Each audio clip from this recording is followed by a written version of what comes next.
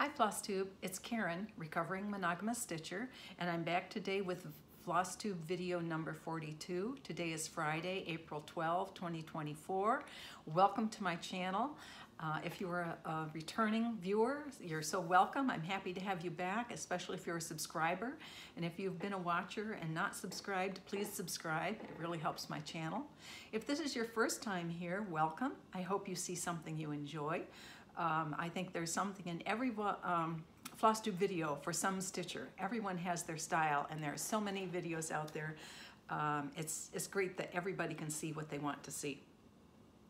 And I really appreciate your time. It seems like every day there are a couple new Flosstubers popping up on my feed, and I just can't keep up.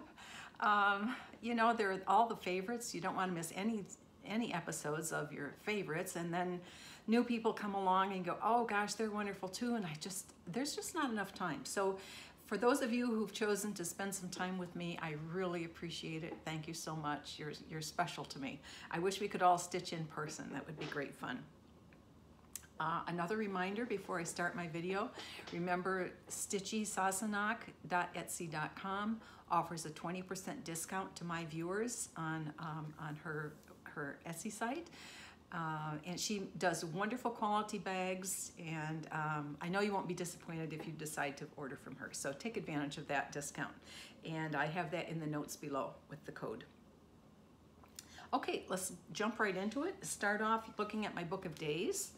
And some people have commented that they use a regular calendar. Absolutely, you can use a regular calendar. Whatever you dedicate to keep track of your stitching works. I just like this. I like the theme, and I have fun with it. So here's my book of days. I'm not much on stickers because they're pretty big, and the ones I have anyway just take up too much room. So on my list, these are my goals for the month. The only thing I have checked off is my focus piece. I stitched 7 days already this month on my focus piece, which at this time happens to be Mason jar lineup. And returning viewers know that for new viewers, I'll repeat it, I require of myself to stitch 7 days each month on my oldest whip, because that's what bothers me, having something old that I've not touched. So I focus on my oldest whip, and I require myself to stitch 7 days on it, and it remains my focus until it is done. And that has just been a really successful system for me. If it's something you think you're interested in, give it a try. If you're not a planner, forget it. Don't do it. You stitch what you love, any old time you want. I had 1 day with no stitching. I had a Zoom with my StitchCon friends. That was great fun. I had another Zoom with Queen City Sampler Guild, and it was on Scottish samplers. It was like a class. It was wonderful. Sissy Bailey Smith taught it, and it was about identifying Scottish samplers. And we had great handouts. I don't think I'm giving anything away flashing this.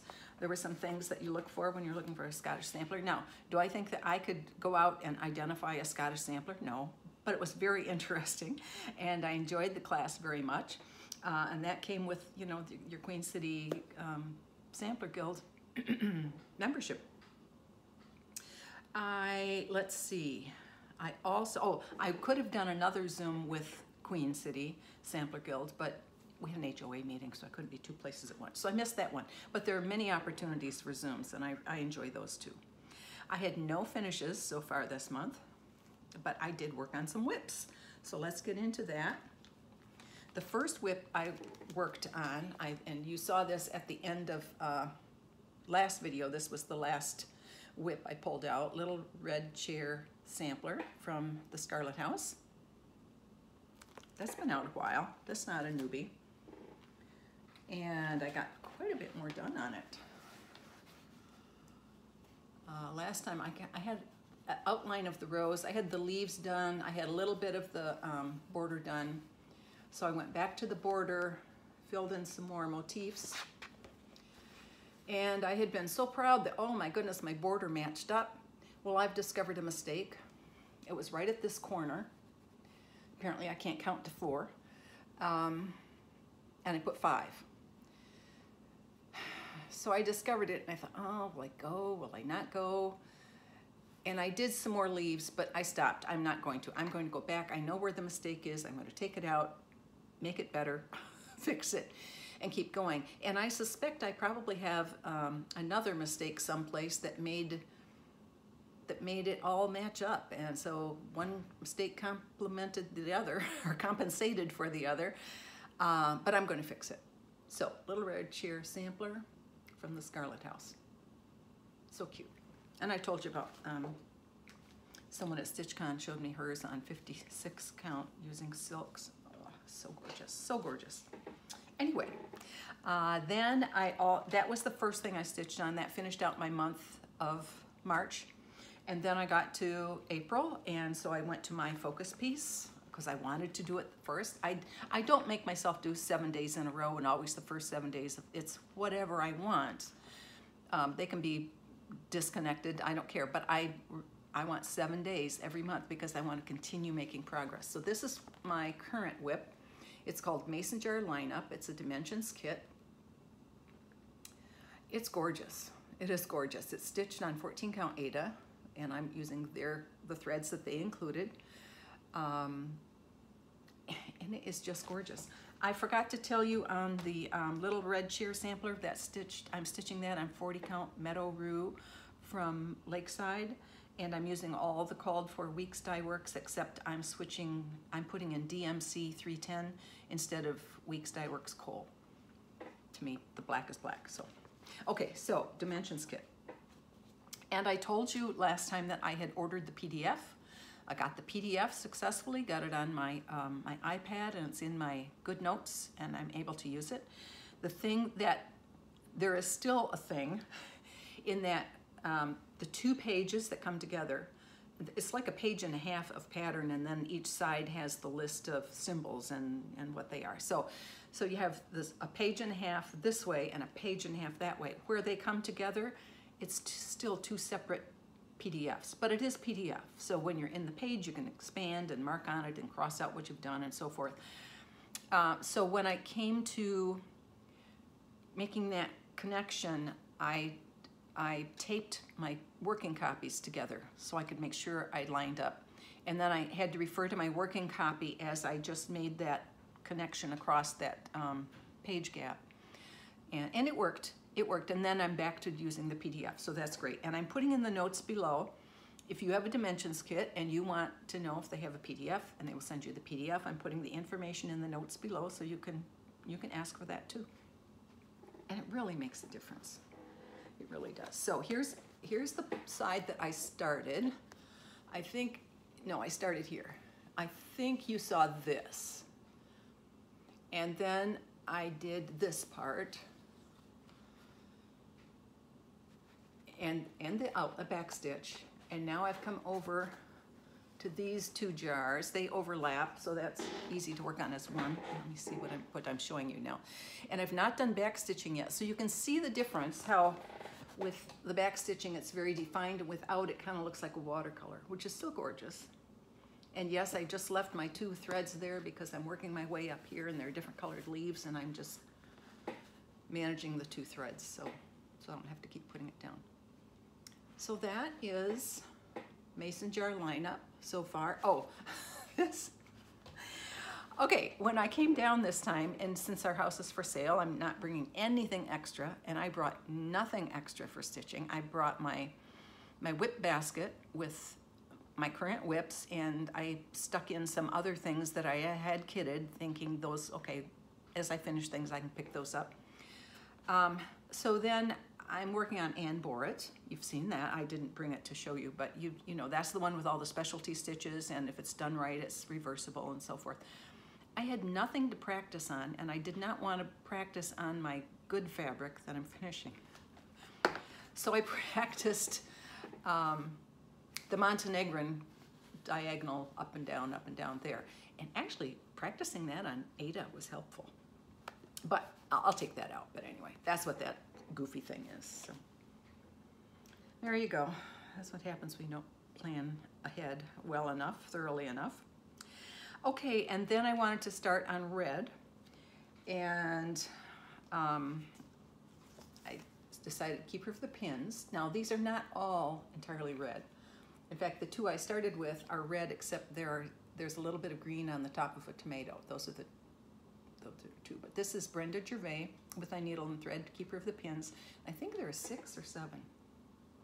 Maybe 6. Maybe 6 little pillows, sewing themed, tomato themed, sewing themed. Very fun. So I got 2 of them done. You know what I discovered? These plastic placemats, they work just as well as a board. So that's what I'm doing, because I didn't bring any boards either. Okay, so I got 2 of them done. My sole is fed with needle and thread, and then the ABCs with the little tomato pin cushion. And I do have beads at home. Little beads are to be sewn at the top of those pins that are sticking in the tomato pin cushions. I have beads, so I can do that when I'm home. Everything is like when I'm home, it's all there. When I'm home, I can do it. So this was about a day and a couple hours or something. A day's stitching, you know, it's however much time I have in a day. And so I was done, but it was early, and I could have gone on, but I didn't want to do the other ones in the book because the other ones have colors, for one thing, so I don't want to count that as stitching on red. And I hadn't planned ahead for the colors, so I don't have the colors anyway. So, okay, so I went back to my basket, and I had also brought, and I showed this to you, Little Robin Designs, Peaceful Kingdom. When the queen is happy, there is peace in the kingdom. Or there's peace in the kingdom. And I plan to stitch that with DMC 115, which is DMC's variegated red. But, and here's the 40 count I stuck in my bag for that. It's not big enough. It's not wide enough. I measured, I did my stitchy math.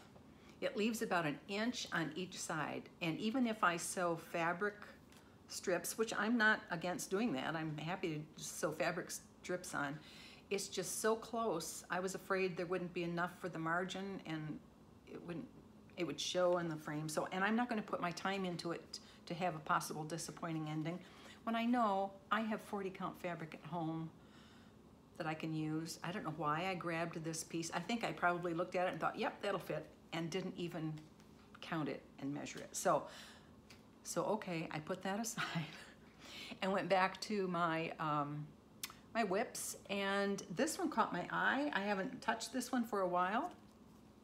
It's from Hands Across the Sea, Margaret Doyle.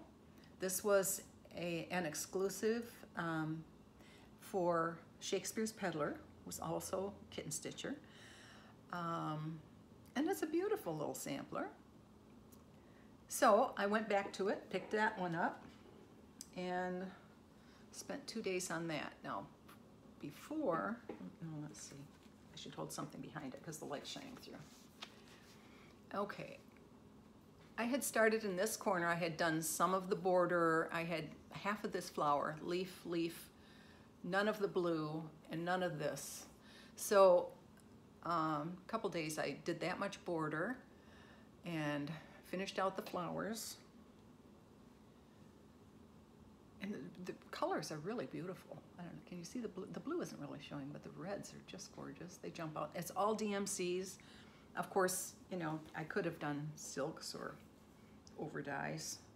No, they have Soie 103 or Soie d'Alger and DMC. They didn't recommend overdyes. So that's what I'm doing, all DMC. It's beautiful. So that's what I've worked on in the last couple weeks. And I am in the dead zone. So haul, there's virtually nothing because I don't want things getting into mail forwarding and being kind of bounced around until it finally finds its way home. But I did take advantage of the Hands Across the Sea, the WOW box, the Words of Wisdom box I had purchased, and there were some discount coupons in there, and I used Nicola's discount coupon from Hands Across the Sea. And I did PDFs, so they're not lost in the mail now. Let me see if I can show you the pictures on my iPad. Okay. First one, well, it doesn't matter, first, second. You've seen this. This is not new.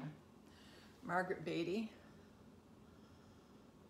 I thought that would be a great companion to the Margaret Doyle, because this one is a little girl and a rabbit, and the Margaret Doyle is a little boy. I think he's reading a book or something. So that's that one. And the other one I ordered is relatively new, M. Nenquin. And these are, oh, come on. At the bottom, those are different designs of darning stitches. So I'm looking forward to that. And of course, you know, if my budget was unlimited, I would have gotten many, many more, but these are the two that jumped out and spoke to me, so that's what I'm starting with. Okay, so this is going to be a record short video. That's all the stitching I have to show you. My plans moving forward are to complete my time on red sampler. So when I get back, I have many choices. I have Anna Oman with me here. I have the pattern, but I don't have the fabric or the thread, and I have it at home, so I can do that. Or I have a couple JBW books of samplers, red samplers, and I have many choices. So when I get back home, I'll pick one out, and that'll be the next red sampler, and I'll fill out that time. I'm going to get back to the forget-me-not box, get the initials on that. And people in the, okay, I had commented that I had planned to put my mother on the very front and me on the back, and then grandmother one side and great-great-great on the other side. And then I mumbled something about, or maybe I should do it in order, and people on the comments said, do it in order, and that makes sense, so I'm going to do that. So I've not done the initials yet on Forget-Me-Not, but that's the next step on that. And then I'm going to get back to Ann Borrett. That needs some thinking time, not interrupted time. I need to really think about that. I showed you the flower that I need to take out because I know there's mistakes in it and it's messy. So I'm going to go back, get that out, start with that again, and get going on Ann Borrett again. So that's my plans for the rest of the month. I am going to miss some stitching days though, because we'll be going back to Kentucky next week. So my next Flosstube will be in Kentucky. I will miss a day of stitching, our packing up day. I'll miss a day, our driving day, and I'll probably miss a day the next day, unpacking and recovering from the long drive. So my stitching time will be short coming ahead a little bit, but the good news is I will have a quilt to show. I haven't run out yet, and looking forward to doing that. So I will see you. I'm not going to keep you because there are many other floss tubes you need to get to. So go ahead and move along, and I'll see you in 2 weeks. Thanks so much, Stitchers. Bye-bye.